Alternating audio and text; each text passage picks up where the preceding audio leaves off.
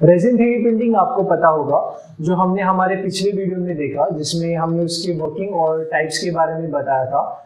अगर आपने वो वीडियो नहीं देखा so please click on the I button और the links will be down in the description. इस वीडियो में हम 3D प्रिंटिंग रेजिन्स के बारे में डिटेल में जानेंगे कि वो क्या होता है, कैसे काम करते हैं और उनके अलग टाइप्स क्या होते हैं। और अगर इस चैनल को आप नए हो तो मैं आपको बता दूं ये एक 3D प्रिंटिंग रिलेटेड चैनल है, तो चैनल को जरूर सब्सक्राइब करें ताकि आप कोई न्यू वीडियो मिस ना करें। So let's begin.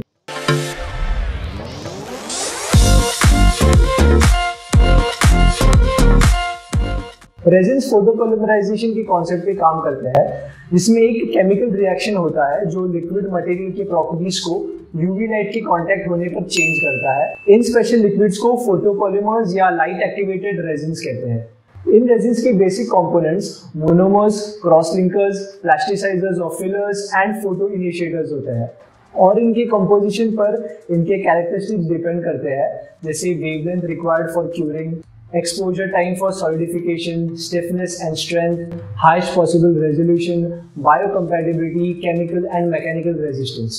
यहाँ स्क्रीन पर आप एनीक्यूबिक रेजिन की कंपोजिशन को देख सकते हैं। इसमें monomers, oligomers and photo initiators के कंपोनेंट्स के कंपोजिशन पे उसके प्रॉपर्टीज डिपेंड करता है। तो क्या होते हैं मोनोमर्स, क्रॉस लिंकर्स, प्लास्टिसाइजर्स और फोटो इनिशिएटर्स। मोनोमर एक कंपाउंड होता है जिसमें एक सिंगल केमिकल यूनिट रिपीट होता है, जबकि पॉलीमर्स में बहुत यूनिट रिपीटिंग होते हैं। Monomers is a basic building block of polymers. MCLA 3D printing में मोस्टली एक्रिलेट मोनोमर्स यूज करते हैं। एक्रिलेट्स मोनोमर्स की फैमिली है जहाँ सब अलग प्रॉपर्टीज और डिफरेंट कंपोजिशन के मटेरियल्स होते हैं। मोनोमर्स फोटोपॉलीमराइजेशन होने के बाद सॉलिड बन जाता है, जिसे पॉलीमर्स कहते हैं। जनरली मोनोमर्स रूम टेम्परेचर पे फ्री फ्लोइंग लिक्विड होता है और पॉलीमर्स सॉलिड होते हैं। Next, cross linkers. Cross linkers दो या उससे ज्यादा पॉलीमर्स की चेन को ज्वाइन करता है। प्लास्टिसाइजर्स श्योर नहीं होते बट दो मॉलिक्यूल्स के बीच में फिल होते हैं, they get tangled into the polymer matrix. और फोटो इनिशिएटर्स ऐसे कंपाउंड होते हैं जो यूवी लाइट एब्जॉर्ब करते हैं और वो एनर्जी पॉलीमराइजेशन के लिए यूज करते हैं। और एंड में आते हैं पिगमेंट्स जो आपके रेजिन को कलर देते हैं। सो चलिए देखते हैं फोटोपॉलीमराइजेशन कैसे वर्क करता है। पहले यूवी सेंसिटिव रेजिन एक स्टेबल फॉर्म में होता है जिसमें इवन नंबर ऑफ इलेक्ट्रॉन्स होते हैं। जब ये रेजिन यूवी लाइट के कांटेक्ट में आता है, it splits the polymers into two parts, जिसके हर एक पार्ट में ऑड नंबर ऑफ इलेक्ट्रॉन्स होते हैं। इन्हें रेडिकल्स कहते हैं, मतलब अनस्टेबल। ये रेडिकल्स फ्रीली मूव होते हैं जो कोई दूसरे मॉलिक्यूल के साथ रिएक्शन करने के लिए तैयार होते हैं। इससे एक चेन रिएक्शन चालू हो जाता है जिसमें मोनोमर्स और क्रॉस लिंकर्स ऐड होते रहते हैं और एंड में जब रेडिकल फिर से इवन नंबर ऑफ इलेक्ट्रॉन्स में आ जाता है, ये रिएक्शन रुक जाता है और चेन कंप्लीट हो जाती है, जो एक स्टेबल फॉर्म में होता है।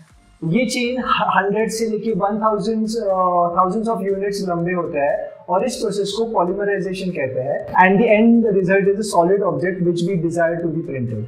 सो ये था रेजिन्स का वर्किंग।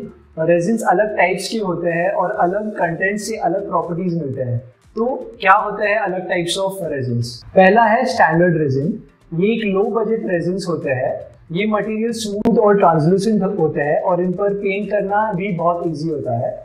इस रेजिन्स को हाई लेवल ऑफ डिटेल्स मिलने के लिए यूज करते हैं। ये रेजिन्स विजुअल मॉडल्स के लिए अच्छे होते हैं बट इसके कुछ कॉन्स है। इसके प्रिंट्स ब्रिटल होते हैं और लो इम्पैक्ट स्ट्रेंथ होता है। इसका हीट डिफ्लेक्शन टेम्परेचर भी बहुत कम होता है।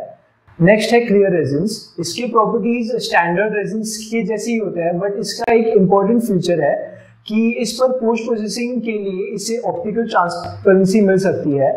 इसके कौन स्टैंडर्ड रेजिन्स जैसे ही है बट इसमें एक याद रखना चाहिए कि ओवर द टाइम इसकी ट्रांसपेरेंसी कम होती जाएगी due to the exposure to UV radiations present in the sunlight. अभी हमने स्टैंडर्ड रेजिन्स के टाइप्स देखे, अब देखेंगे इंजीनियरिंग रेजिन्स के type. Engineering resins extreme properties में मिलते हैं जो यूजर को उसके प्रोटोटाइप्स का फीचर को समझने के लिए हेल्प कर सकते हैं। ये प्रॉपर्टीज स्टिफनेस से लेकर फ्लेक्सिबिलिटी पर डिपेंड करते हैं। इसका पहला टाइप है tough resins which is ABS. ये resins high stress and strain को विथस्टैंड करने के लिए बनाए गए हैं। इसकी टेंसाइल स्ट्रेंथ और मॉडुलस ऑफ इलास्टिसिटी एबीएस के जैसी होती है। It has excellent resistance to cyclic load tensile strength 55.7 मेगापास्कल्स, modulus of electricity 2.7 GPa।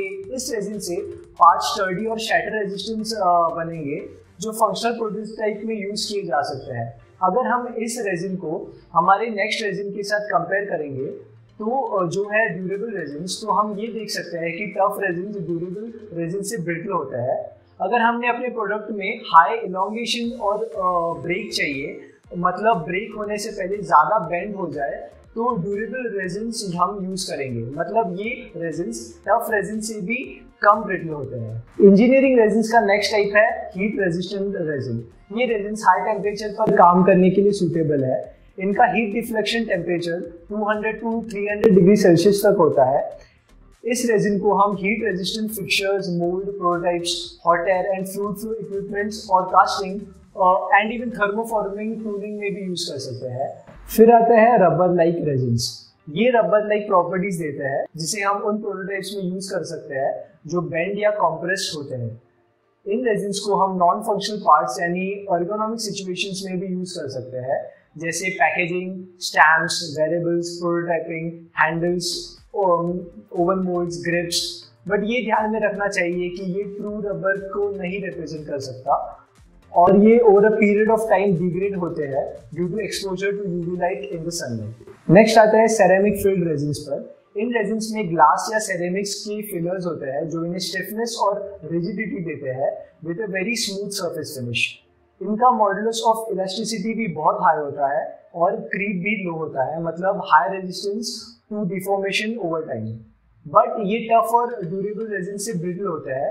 But ये रेजिन्स हम मोल्ड्स और टूलिंग या जिग्स, मैनिफोल्ड्स, फिक्चर्स और housing for electrical and automotive applications के लिए यूज कर सकते हैं।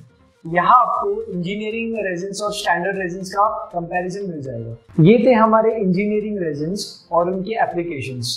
अभी हम बढ़ते हैं डेंटल और मेडिकल रेजिन्स की तरफ।